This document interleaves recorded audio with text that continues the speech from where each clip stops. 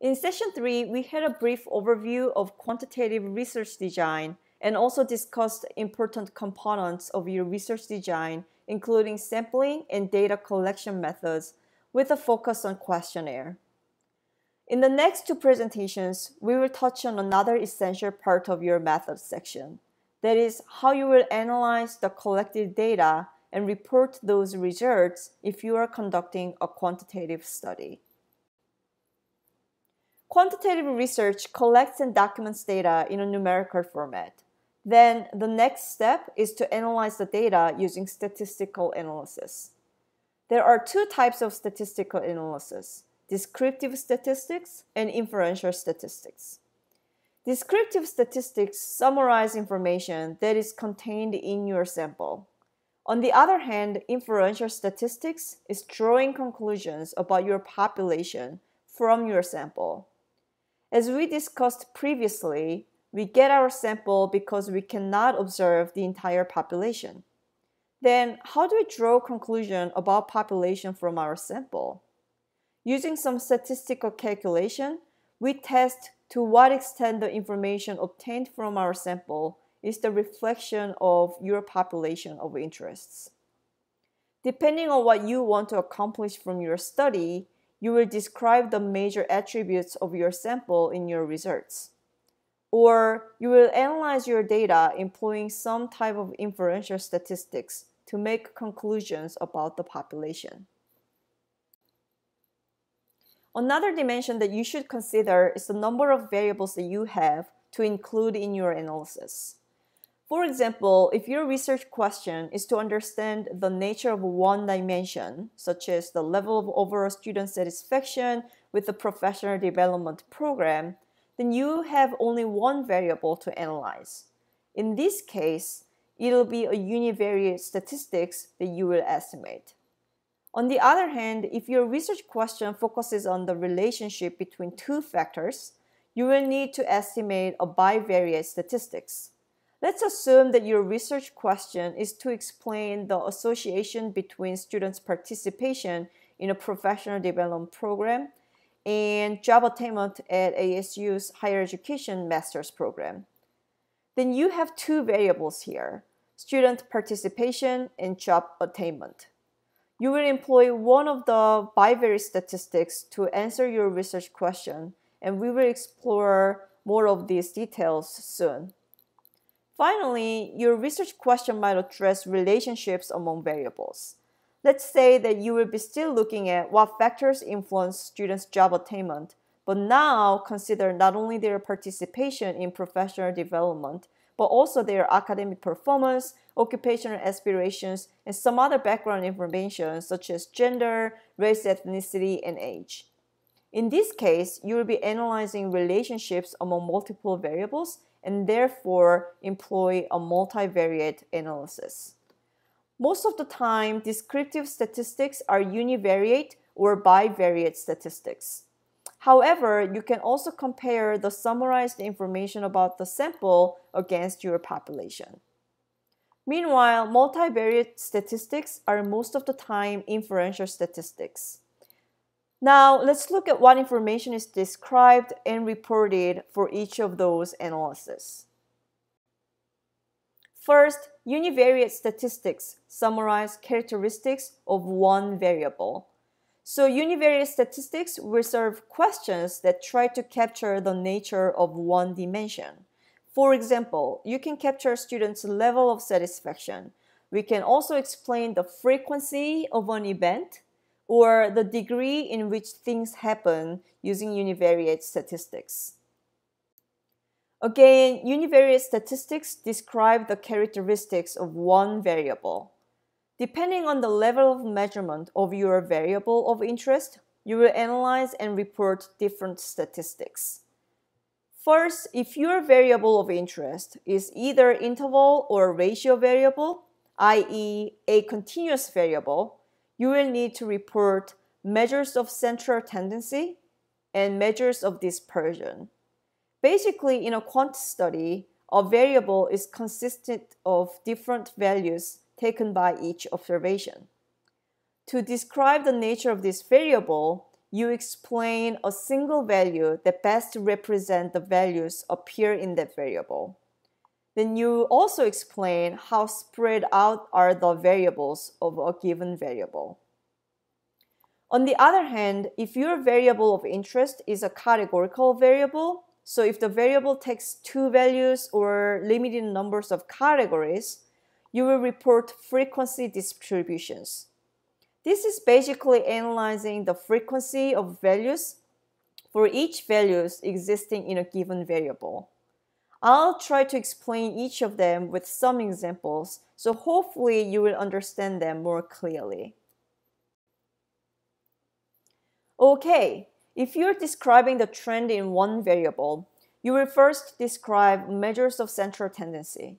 Again, those measures are to show what value is the most representative of that particular variable. First measure is the mean. Very straightforward. Mean represents the arithmetic average of a variable. So if we had a data that documented math scores of 5 students, then we will calculate the mean and say that the average of 5 people, which is 82 in this example, best represents the test score of our sample. Median, on the other hand, is the center point of the values. Basically, the values in the data will be put in ascending or descending order. Then the number that comes to the middle point will be identified. In the example of the math scores, we find that 85 is the score that is in the middle point among the scores appeared in our data. FYI, when we have odd numbers of observations, the middle point is calculated as the average of the 2 points that comes to the middle. Finally, you can use the most frequently occurring number to represent the variable. This is referred as mode. You can report all mean, median, and mode when you summarize a variable. And in fact, it is actually beneficial to report all the statistics. Why? Although mean is an often used statistics to describe the centrality of a variable, mean does not necessarily indicate the actual trend in the data. For example, this graph is capturing the household income since 1976. If you see the mean income for 2000 and 2012, it was about $75,000 and $71,000 respectively. However, this average might be inflated by the households that earned very high income. How do we know that? Because the median income was a lot lower than the average numbers. The median income, the middle point of the values presented across all households captured in the data for 2000 and 2012 was $56,000 and $51,000 respectively. This graph shows the reported full-time salaries for law school graduates of 2012. Although the mean was found to be $80,000, you see that a bunch of people make about $45,000, while a small number of people make about $165,000, and this number is increasing the mean. So knowing that there are two data points or values that have most observations, i.e. two model points, will be helpful to better explain the trend in the annual salary of law school graduates. Once you describe the measures of centrality, you will also need to explain how dispersed values are in the variable. First, you can report maximum and minimum values appeared in the variable. Range is simply the differences between the minimum and maximum values. While this provides some useful information about the variation in the variable, it is not very informative because sometimes the smallest or largest values might be outliers. For example, let's take the household income distribution as an example. If we were to describe the distribution using the range, it might range from 0 to household income of people like Mark Zuckerberg that might be some billions. Obviously, this extreme value is influencing the range of the values represented in this variable. Because range is influenced by extreme data values, we can use other measures including interquartile range. Because range is influenced by extreme data values, we can use other measures including interquartile range. Basically, interquartile range uses range of values of the variable represented by the middle 50% of observations. What does that mean? First, you will break up the data range into 4 quarters. The interval from the first quartile to the third quartile then contains the middle 50% of the data. The interquartile range is defined to be the length of this interval.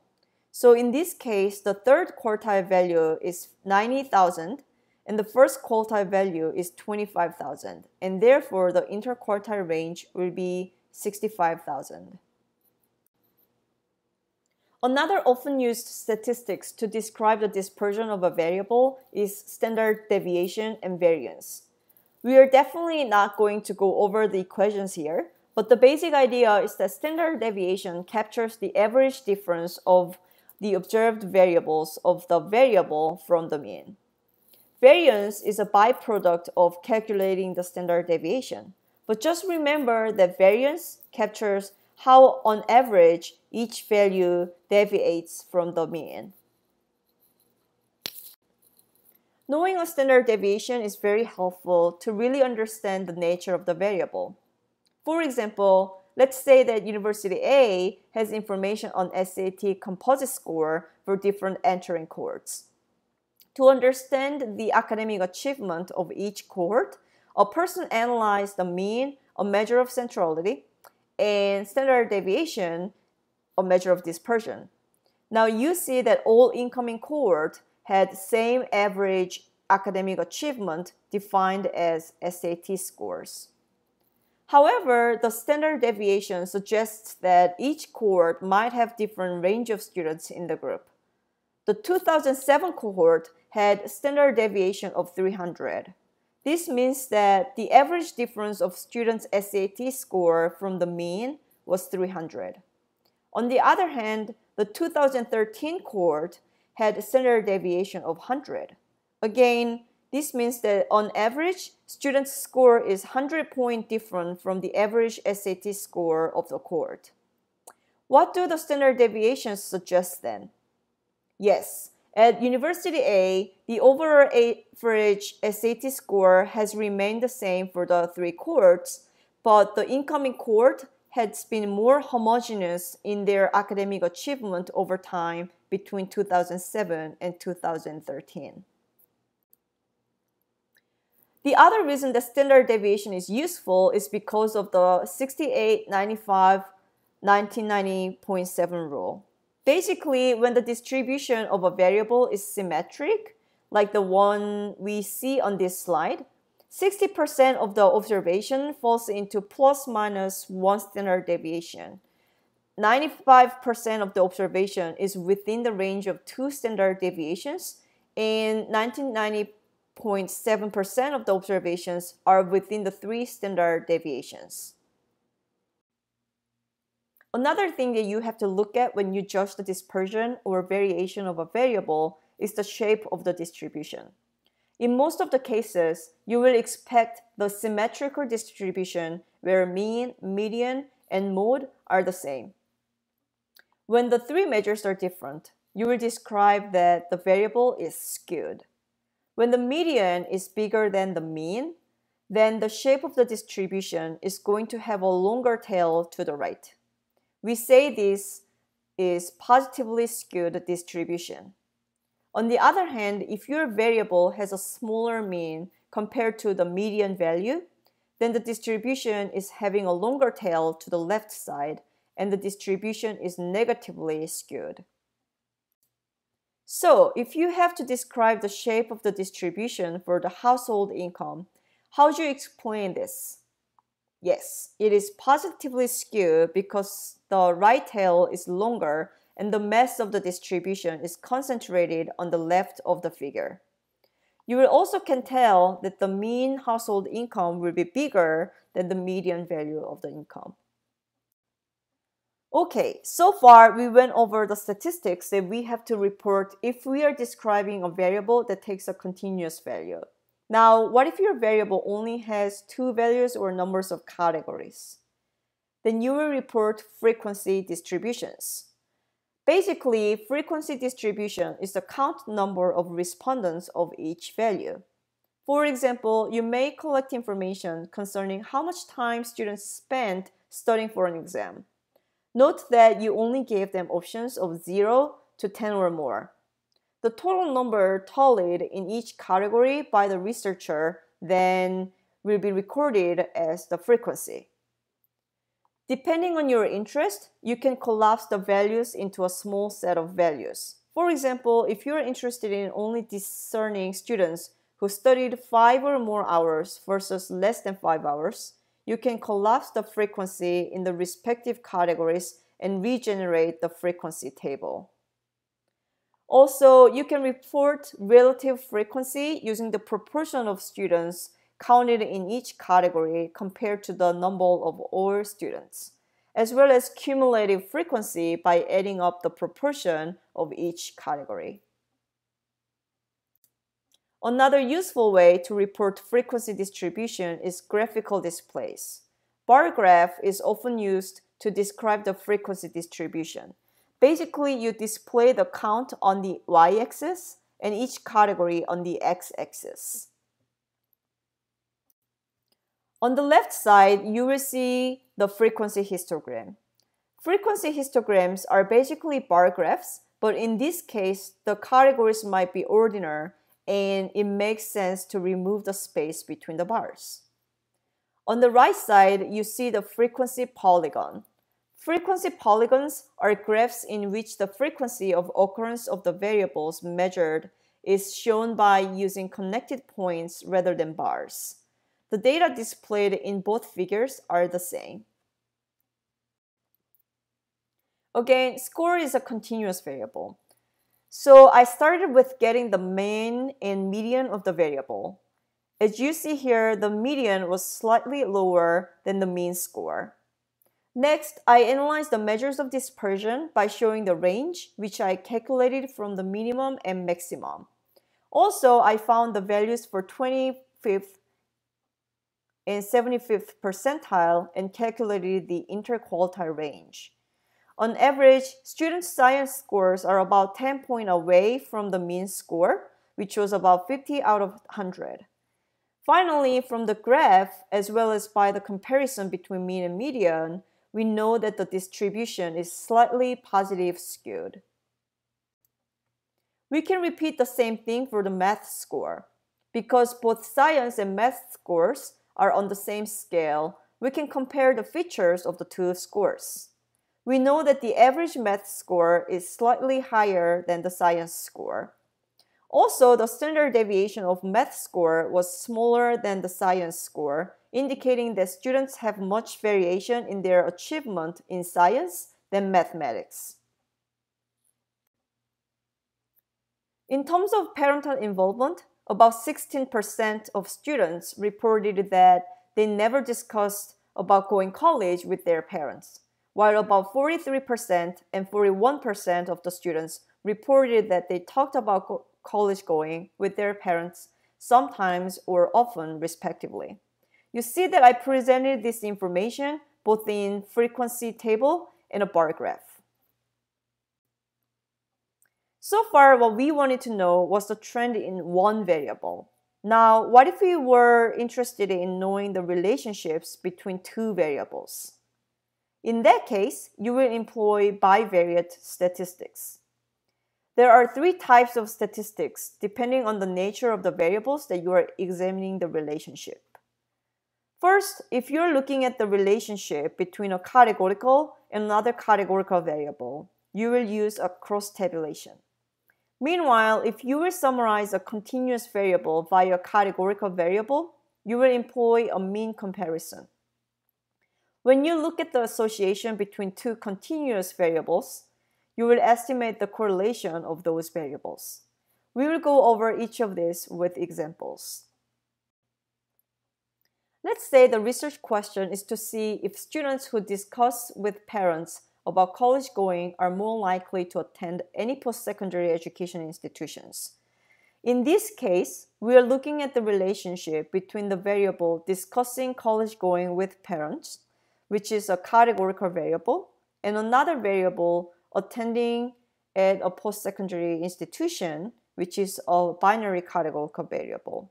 So we will create a crosstab that indicates how many students who never, sometimes, or often discuss college going with parents will enroll or not enroll in a college or university.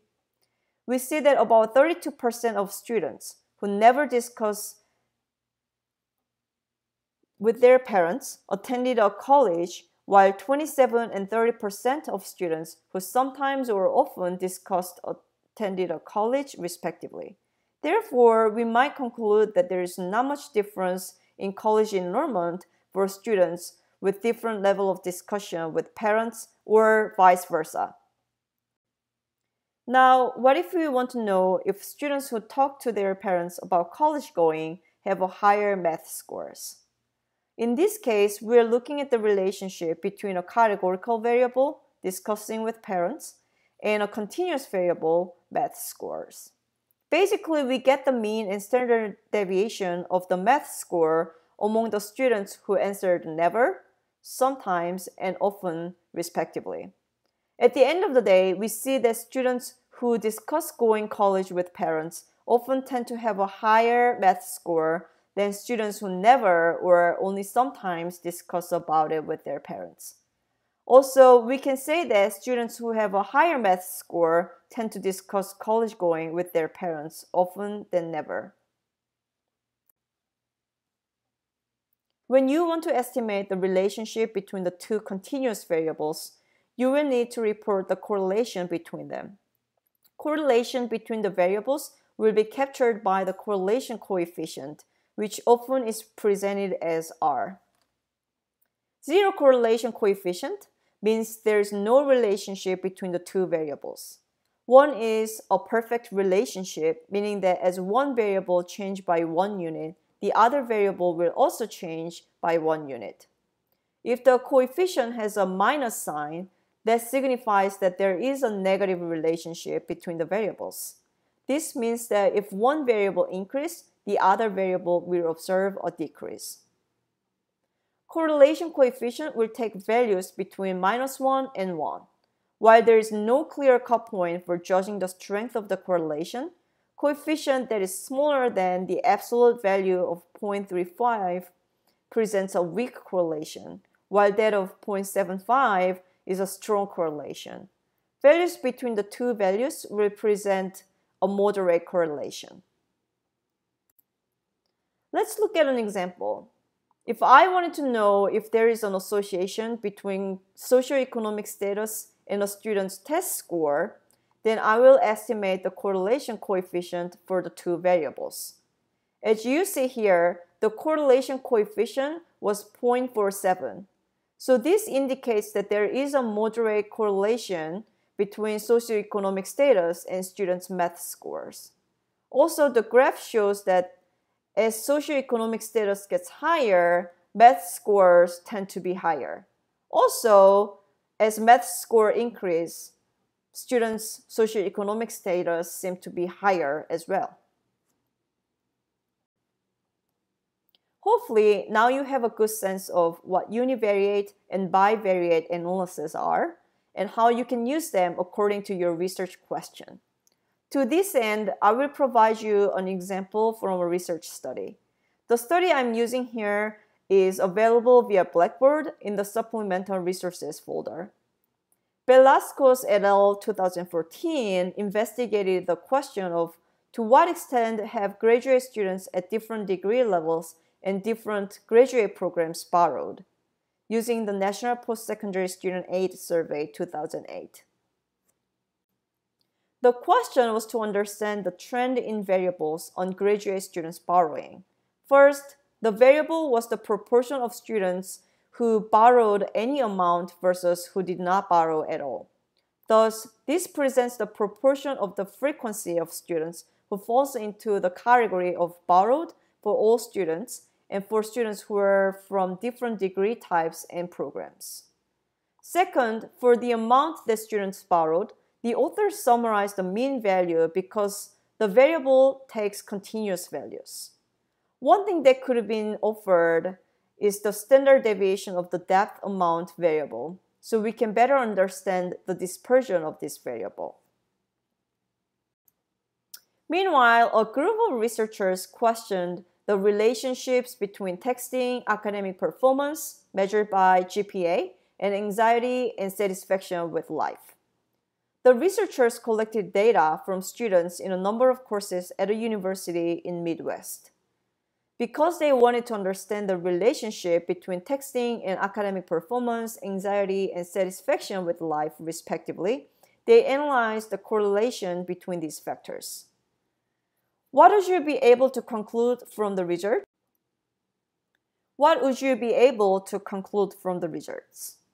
Apparently, there is a negative correlation between texting and GPA and between texting and satisfaction with life.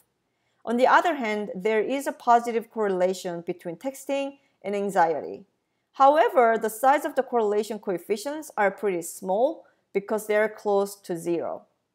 So the conclusion can be that as students text more, students' GPA and satisfaction with life tend to decrease and anxiety level tends to increase, but to a very small degree. Any study that employs a quantitative research design would start from summarizing the sample data on key variables. In your case, the analysis would be likely to focus on descriptive statistics, particularly univariate and bivariate analysis. But remember that the choice of the analysis should be guided by your research questions. Once you understand your sample, the next step in a quantitative research would be to see if you can generalize your findings to your population. This requires inferential statistics that we will cover in the next lecture. I want to finish the presentation with the note that all of these analyses are done by statistical software and you do not have to calculate anything by hand. While there is a various statistical software, more general programs such as Microsoft Excel also provides pretty useful tools to conduct simple statistical analysis. In fact, there will be a workshop for you in the Applied Project course to actually learn how to use those tools. So until then, just keep working on your research design, considering what statistical analysis you might need to conduct.